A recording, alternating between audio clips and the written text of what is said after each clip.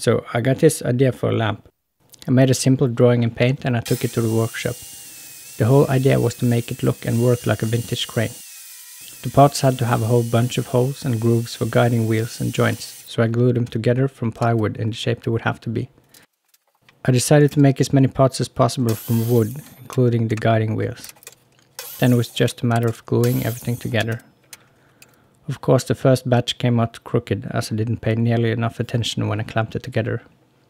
But with a ton of sanding I managed to save the parts, as I would hate to go back and have to do it all over again. After gluing, I noticed that everything was a bit tighter, so I had to sand it even more.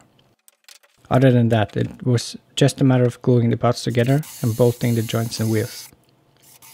This is really the kind of build where cutleries make everything 10 times more efficient, but sometimes I find it easier to solve problems while holding the material in my hands.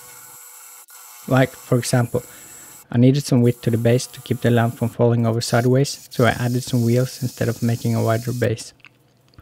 I just think this adds to the look instead of looking like something I have to do to make it work. I was considering making some wooden belts like on an excavator, but that would have taken several hours of extra work. I would really like to go into detail on how I made all the levers work, but that would take a level of English speaking skill I do not possess. What I can tell you is that the cable for the outermost lever have to pass through the fulcrum point of the levers before it, to avoid being tightened or loosened when the levers move. This makes the movement of each lever more isolated and gives for better control, something that would have been necessary if this was an actual crane. But in this case it just makes it look more advanced, which I like.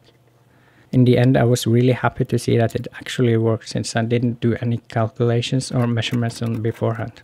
Even though the moving parts is more of a gimmick and something that will be necessary for the lamp to work in everyday use. Now I will leave you with the video and I hope you enjoy.